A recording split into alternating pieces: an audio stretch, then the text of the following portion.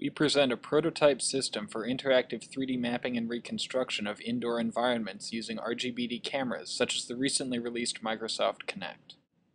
We begin with an overview of the system interface. The left side shows a real-time visualization of the 3D map being built. The lower right shows the color and depth input from the RGBD camera. The upper right shows the last frame that was successfully merged into the current map. The interface features a health bar indicating in real time how reliable the current matching is. This is determined by the number of features matched.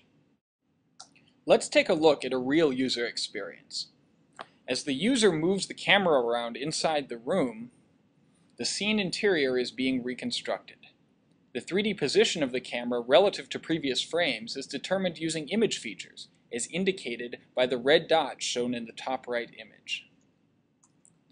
3D reconstruction works well if the captured image sequence is smooth and continuous. However, it could easily fail when the camera is operated by a non-technical user. For example, if the user moves the camera too fast, the newly captured frame may have insufficient overlap with the previous frame, such that a typical reconstruction pipeline would not be able to connect it with the existing scene.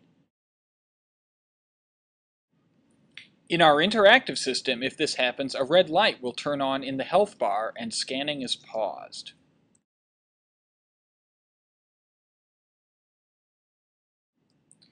The user can resume the scanning by directing the camera to capture a view similar to the last frame shown in the top right corner. The user may also select any previous frame of the map from which to continue mapping. Once matching succeeds, capturing resumes seamlessly and the light turns back to green.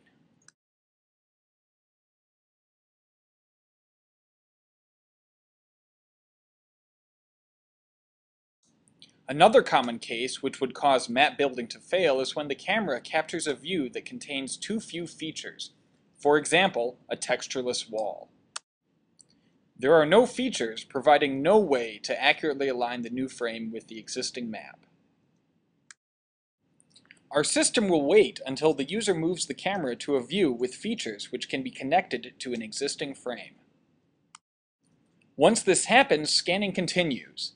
Now we are able to get more of the table and sofa.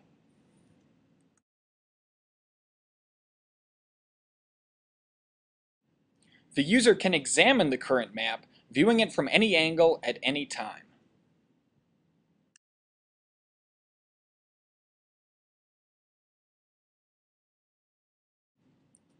Here is an example map captured with our system.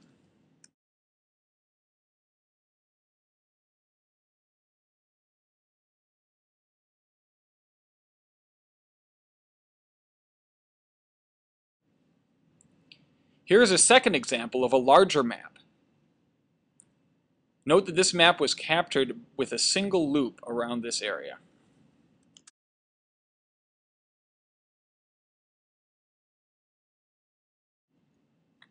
One application of our system is 3D localization. In this example, the camera's position is tracked against a map previously built with our system.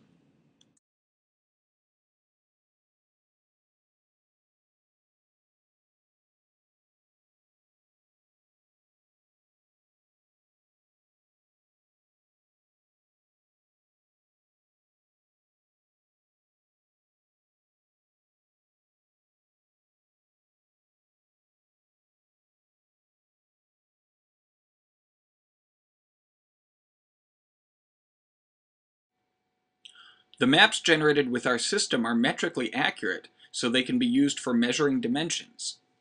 This could be applied to remodeling and redecorating. A final application is interactive 3D visualization. In this example, the user moves through the map using gesture control.